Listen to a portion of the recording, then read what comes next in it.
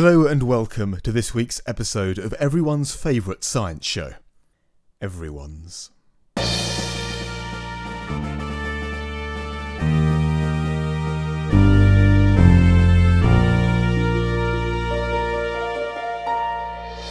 Starting off the news this week, some very interesting research has been published in Earth and Planetary Science Letters that has revealed new evidence that Earth sported a planetary ring just 500 million years ago.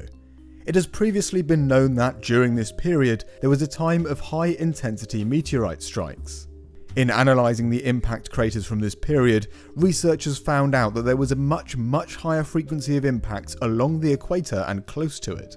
This led to the idea that a particularly large asteroid passed close enough to Earth for our planet's tidal forces to break it apart and pull the remaining debris into orbit to form a ring.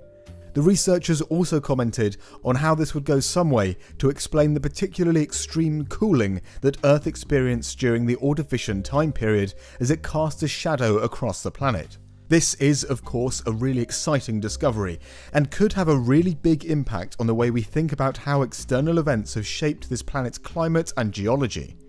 It has been suggested that Earth could have had rings before, such as when the giant Mars-sized object called Theia collided with Earth in an event that eventually created the Moon. This was a very long time before this new evidence suggests, however, where we're looking at is about 466 million years ago. Speaking of moons, in other news for this week, we're going to have what has been dubbed a mini-moon for 53 days from the 29th of September.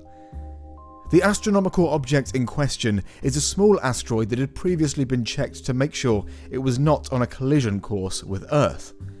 At a size of 10 meters, it's not quite going to be as visible as our moon and will only circle Earth once before continuing on its journey, heading back out into the semi-emptiness on the 25th of November. This isn't the first time this has happened. In fact, one asteroid has actually been a short-time mini-moon for Earth twice, back in 1981 and then in 2022. The researchers behind the release of this information have also assured that the object is unlikely to be a piece of space debris, as its path suggests it has a natural origin.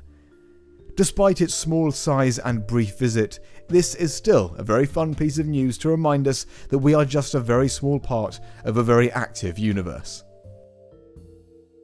Also in the recent news about our planet's ancient past, new research has revealed that the Great Dying, the worst mass extinction event in the history of life on Earth, was instigated by mega El Niño events, making things even worse for the organisms alive at the time. The Great Dying, which took place at the end of the Permian period about 252 million years ago, was a time of increased volcanic activity as the Siberian traps were erupting and injecting huge volumes of CO2 into the atmosphere. This resulted in rapid global warming that has long been recognised as playing a key role in the destruction wrought at the end of the Permian, but the extreme severity of the extinction, with an estimated 81% of marine species being wiped out, is still a bit of a mystery. Increased periods of volcanism resulting in rapid warming have occurred at multiple points in Earth's history, but none have ever approached the destructiveness of the end Permian extinction. So why was it quite so bad? Researchers have used paleoclimate models along with other techniques to investigate how ocean and weather systems would have been impacted, finding that sea surface temperature gradients broke down, ocean currents weakened, and much stronger and long-lasting El Niño events than we're used to today caused havoc on the Permian world.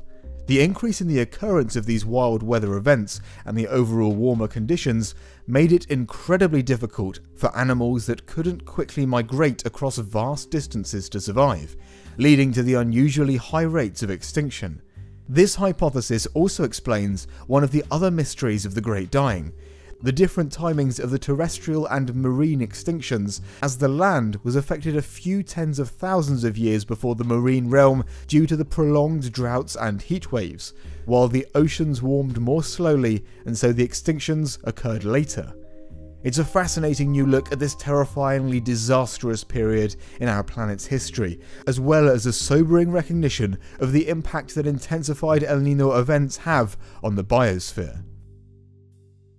In slightly less ominous news, a new species of prehistoric thylacine relative has been named after Nigel Marvin. Thylacines, or Tasmanian tigers, were very dog-like marsupials that went extinct only in the 20th century, and paleontologists have named this new, much older species based on fossils found in northwestern Queensland that date to between 25 to 23 million years ago. Two other species of thylacine are named in this same paper, and together they are now some of the oldest thylacines known to science, indicating that these remarkable marsupials diversified earlier than realised. The species named for Nigel Marvin is called Ngamalacinus nigelmarveni, which the paper explains honours British television presenter and naturalist Nigel Marvin for his lifetime dedication to inspiring young paleontologists through his unique and daring style of presenting documentaries on ancient life. A very fitting tribute. This animal would have been about the size of a fox and had teeth perfectly suited to slicing through meat, indicating it was a hypercarnivorous thylacine. The biggest of the three new species, named Bajachinus timfaulkneri, would have been about as large as a Tasmanian devil, and like them, had teeth suited to crunching bone. The third species, Ngamalacinus peterbridgei, was the smallest, and was likely a generalist hunter of smaller mammals. All three species are known from fossil jaws and teeth, and their discovery shows that these amazing marsupials were already very diverse in their feeding styles at this point in time. Finally, this week's news includes the interesting discovery that a prehistoric bird, which looks like it should have been a predator of insects, was actually eating fruit.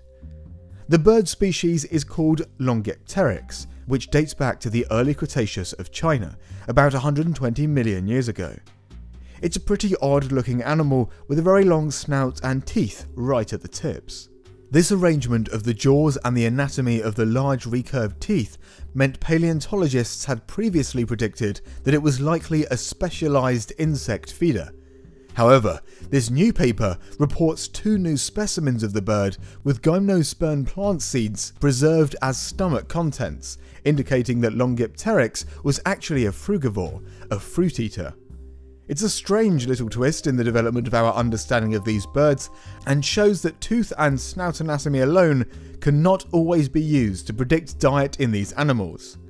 This is especially true as the energy-demanding activity of flight likely drove the evolution of complex diets in these early birds, and so paleontologists must be extra careful in interpreting their feeding ecologies. A very interesting study then. Well, that's it for this week's 7 Days of Science. Ben's finishing up his master's degree this week, so do be sure to send him your congratulations in the comments, and we're really excited to get to work on the channel and expand over the next year. I do hope you enjoyed this week's 7 Days of Science, and, as always, we'll see you on Sunday.